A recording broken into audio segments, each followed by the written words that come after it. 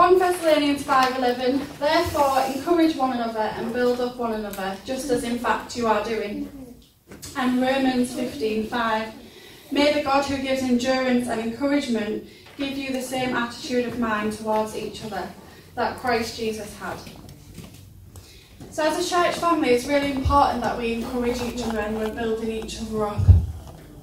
Church comes with its own difficulties and its own responsibilities, and sometimes we get wrapped up in our jobs and letting people know what their job is and what they're doing on the road today, that we forget to just say thank you, or you know what, you did an amazing job today, you greeted everybody into church really well.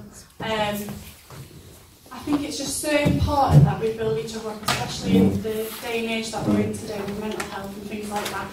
It's a really difficult, evil world that we live in, where you're constantly thinking that you're not good enough. So as a church family, it's so important that we encourage and build each other up just as God does to us. Yeah. So how do we encourage and build each other up? Has anybody got any suggestions? Yeah? Say nice things to people. Say nice things. Anybody else? You can shout time out. for each other. Just time for each other. Time for each other. Yeah, that's Give each good. other a hug. Yeah, Hug to I love both your of hugs. They're all really valid and Yes, all Edward, true. what's your suggestion? What was your suggestion, Edward? Edward? No? Shall we come back to you later? Okay.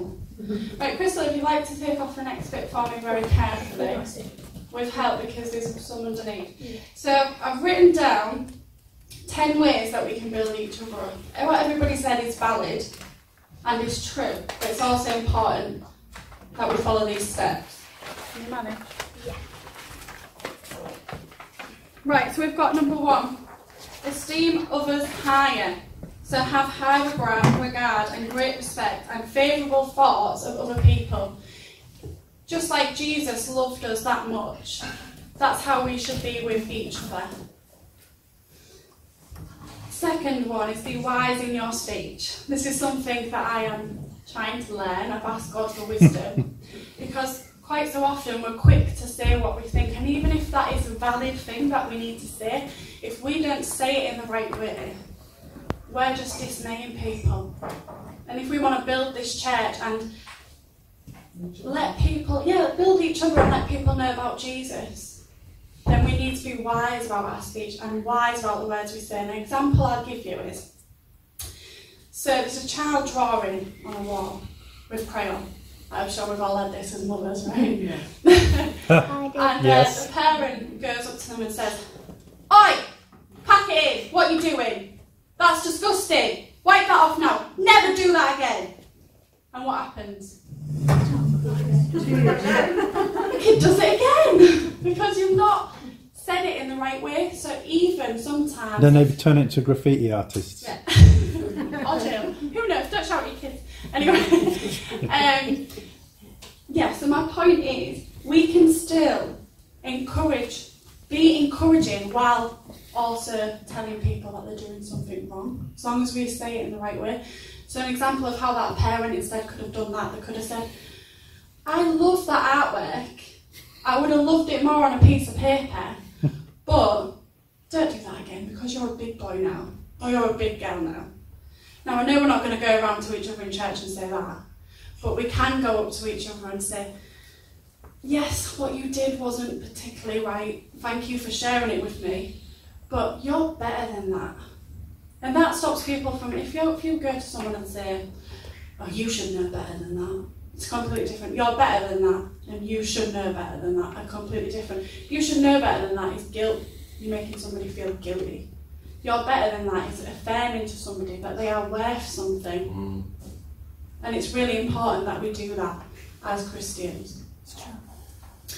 Number 3, be encouraging. Express an assurance of hope and future in words. Okay, so my example is going to be Matt. So my encouraging words for Matt are the amount, and you can say this to each other in your own time, but the amount that you have come on Matt over the past few years, I'm so proud of you, I really am. The leader inside of you is really starting to shine now, and God's able to use you because you are becoming more humble And I can see it shining out of you. I don't know about anybody else, but I'm really proud of the man that you are becoming. I'm proud to be your wife. Oh, that is nice. Okay, number 4. Be quick to forgive. Again, something that I need to work on. When Dad was preaching the other week, he said women remember things. So when we have an argument with our partner, we go, do you remember last month you did this, last week you did this, last year you did this, blah, blah, blah, blah. We're not forgiving if we hold on to things. Does Jesus hold on to our past sins? No. Or does he forgive us?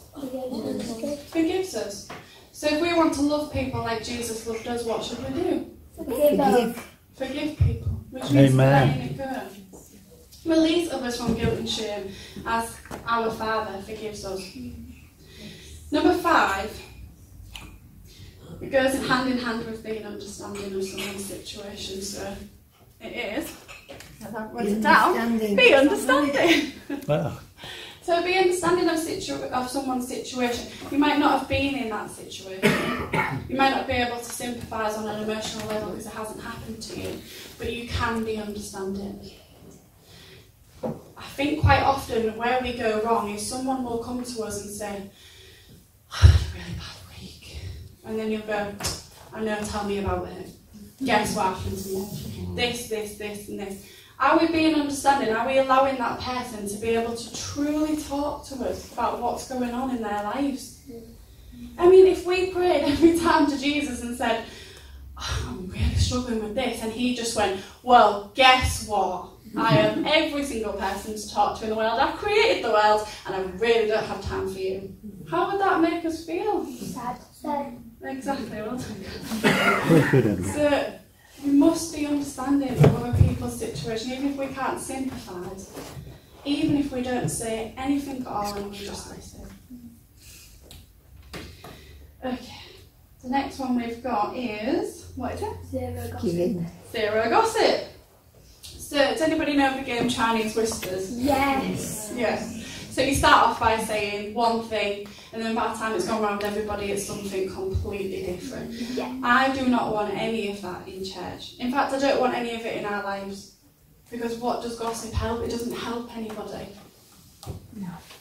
Jesus has a long list of all our wrongdoings, but he doesn't go around warning every other single Christian in the church so that when we walk in the door, they already know all our business. That's between us and God. It's not between everybody else in the church. And if somebody is confident enough to come to you with an issue that they're struggling with, then you keep it to yourself. I'm not saying this in a lecturing way whatsoever, but if we truly want to love each other and truly want to support each other, we need to be that safe haven for each other. And by being safe is not passing on our words to other people. And I've been guilty of this. I've done it. I think at some point everybody has done it. Well, guess what? Yep. Well, guess what happened? Guess what? I'm gonna. Yeah. Yeah. But we shouldn't do it. We know we shouldn't do it. Only positive things should we be saying about each other. Yeah. How we want others to see us is how we should be seeing and speaking about people. Yeah. Okay, share knowledge of your own experience to encourage. This is something that I think I'm quite good at, actually. If someone will come to me and say, I'm really struggling with this, I'll let them speak, I'll let them air out, and then I'll say, do you know what, I've been through something similar. And this is what really helped me. And this is what the Bible says. So if you haven't been through the same experience, you can say, oh, even if you don't know, let's have a look and see if we can find a Bible verse which is exactly on what you're going through. That's sharing knowledge. That's sharing knowledge of the Bible. Yeah. That's how we can support each other. Yeah. It's a lot better than saying, oh, let me pour you a glass of wine. Although I do like a glass of wine. All the secrets are coming out now. So when you are encouraging people and helping people and sharing your knowledge, and then all these people are saying, oh, do you know, she really helped me. Or she really helped me. And can you believe what she did? She came over and she helped me do this and she helped me do that. And then what are we in risk of? As the person who's doing I've done this, I've done this, my head's inflating, oh, I helped that person. Do you know that person's so much better because of me? So number 8 is to be humble, Yeah. because actually it's not because of me, it's not because of you, it's because of the love and the understanding that God gives us is how we pass it on to other people. So it always reminds me of that song, when I'm doing well, help me never to seek a crown, for my reward is giving glory to you. I love that song. Let's sing that. We'll sing that at the end, because I love that song. So it's important to remember God used me. We always remember, I didn't do this, God did this through me. And that helps us to stay humble. Okay, number 9. It goes hand in hand with number 10, but we'll talk about number 9 first. Be positive. Be positive. So, Annabelle, where are you? So in Sunday school, we've been looking at boosting each other up, and we've been writing things that we like about each other. Okay? And Annabelle did one that was on the whole for everybody, and it's relevant to positivity, so I'm just going to get to read it. Just show it, Annabelle. Always think positive, not negative. God always wants you to be happy and joyful, not sad. You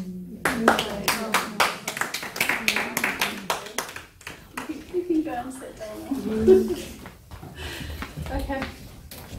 We can be positive and easily positive and encouraging people we love.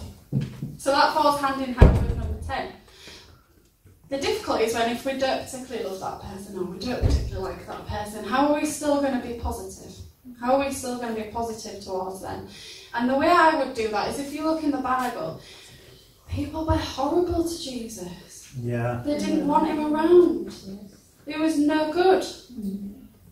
But did he still want to be around them? Was he still, to a certain degree, he was still positive, wasn't he? Yeah. He still wanted to save everybody. Yep. He changed people's hearts and minds, and he can change ours. Just because we don't particularly like somebody, we should pray on that over and over and over until we love that person, because we're called to love everybody. So be positive, which is obviously a lot more difficult if you don't love the person, but a lot easier if you do love the person, I think, which comes hand in hand with number 10. Love. Love the person. If you go through life thinking of everybody as your daughter or your sister or your wife or your husband, you're going to treat them so much more differently. Yeah. You'll always have time for them, you'll always have respect for them, you'll always listen to them. Because at the end of the day, that's how we're treated. We're children of God. And he always has time for us. When our children come to us and say, oh, I've done this wrong, what do we say? We say, it's okay, because I love you. I might not like what you've done, but I might not like what you've done, but I love you. And the most important thing that we are called to do is to love one another. That is true. And the biggest thing for me that stands out for that is Corinthians. Love is patient, love is kind. It keeps no records of wrongdoings. A great man in the Bible who gave a great example of how to be an encouragement and had a Christ-like mind was Barnabas. So if you want to pull off the next one for me, please.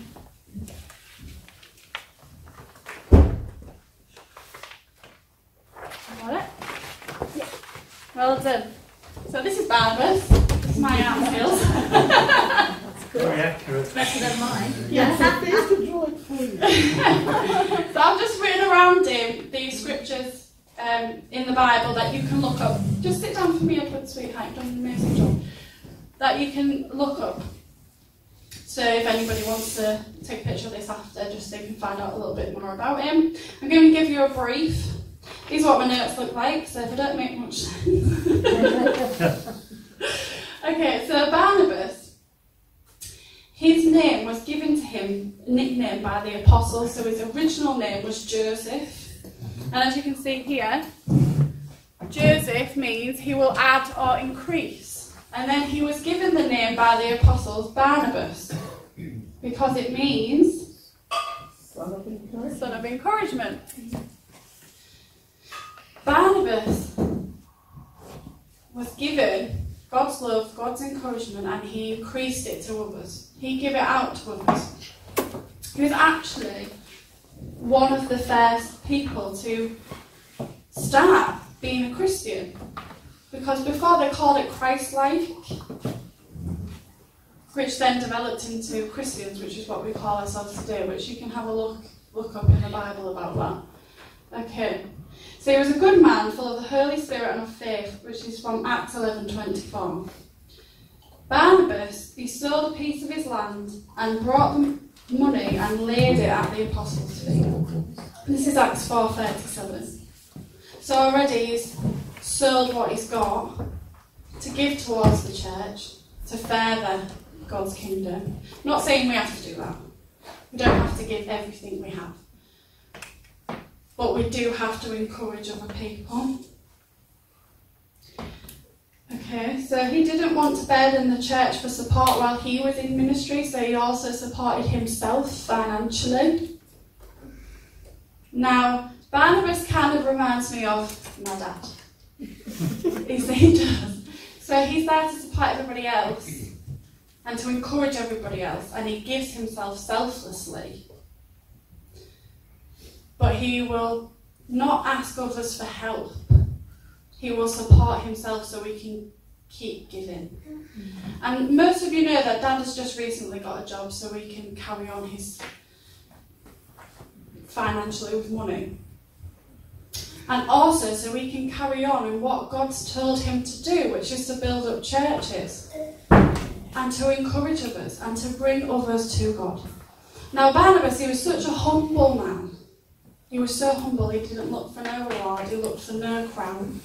Again, I believe, like my dad, and we're here to encourage each other, so sorry for putting you on the spot, Dad, but that's what I honestly believe. He never looked for a crown. He modelled Christ with his words and his actions and his conduct alongside Peter in, I can't pronounce this very well, Antioch. Can you say it better? Antioch. Yeah, Antioch. Thank you. Yes, let me start that again. He modelled Christ with his words, actions and conduct alongside Peter in Antioch. This is where they brought people in and they spread Jesus' message. So for this man to be so encouraging and make such an impact that they changed his name from Joseph to Barnabas, because that's what he was known for. He was this massive, mighty man of encouragement because he got it from God. And funnily enough, what his name used to be and then what they renamed him, it's just an increase of encouragement. So we should strive to be more like Barnabas, and I would encourage you all to read up on him because it is good. Next, please.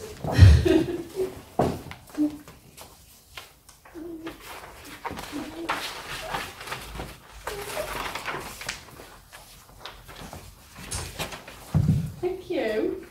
To be like Barnabas, we must take confidence in who we are and how God sees us. What he says of us, so we can share his love for us, his love, his encouragement for us, and we can encourage others with this love.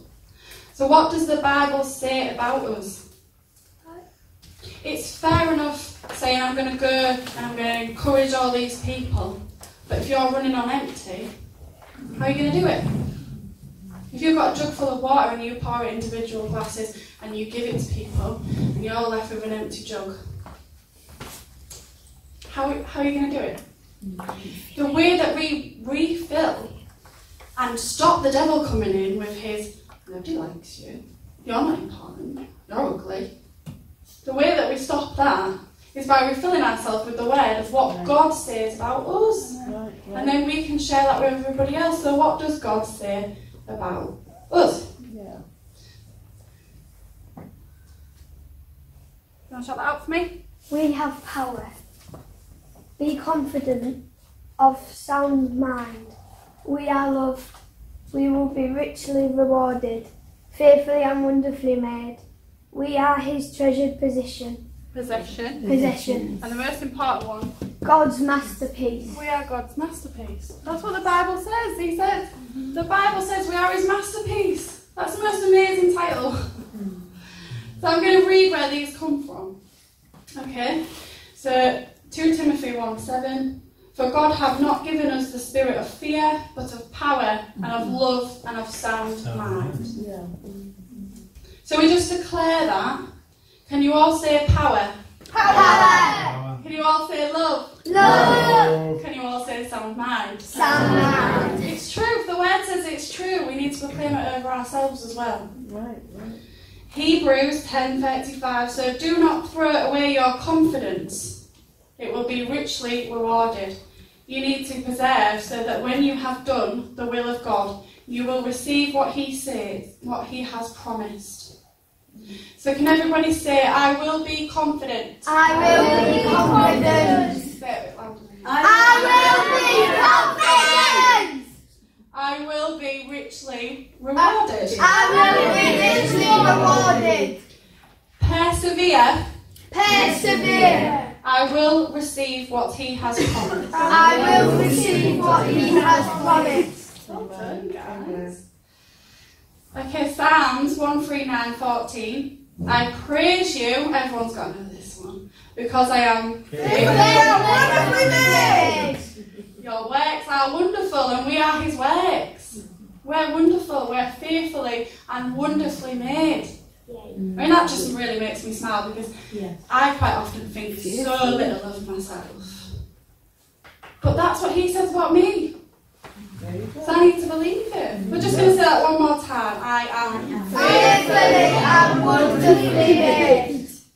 And we've got Deuteronomy, I can never pronounce that. Deuteronomy. Thank you. 26:18 says, the Lord has declared we are his treasured possession. So everybody, you know what you got to say? Treasured possession. Well done. Yes. I can't say that one either. Ephesians 2:10. This is the New Living Translation, so it can be different in some. For we are God's masterpiece. He has created us anew in Christ Jesus, so we can do the good things that he has planned for us. Yes. So we are God's masterpiece. So this one I want us to really shout, because this one really screamed at me. I would never ever put myself as a masterpiece. That is right up there. But if he says it, we need to believe this. So we speak against the enemy with it. Are we ready? I am God's masterpiece! Well done, children. Right. The children have been working so hard in preparation for this, haven't you? So at Sunday school, like I said, we wrote what we like about each other, what we love about each other. Just hang fire, kiddies. Okay. So that we could give them to everybody in the church, so you have them as a reminder. Okay, this is what God says about you. This is how other people see you. So this is how you should see yourself. And this is how you should encourage others. Once we are encouraged, we should give it. That's right. And I'm standing on a rock, oh, the rock of ages, standing on a rock, oh, the rock of ages, standing on a rock that'll never change. No, he'll never change, never change.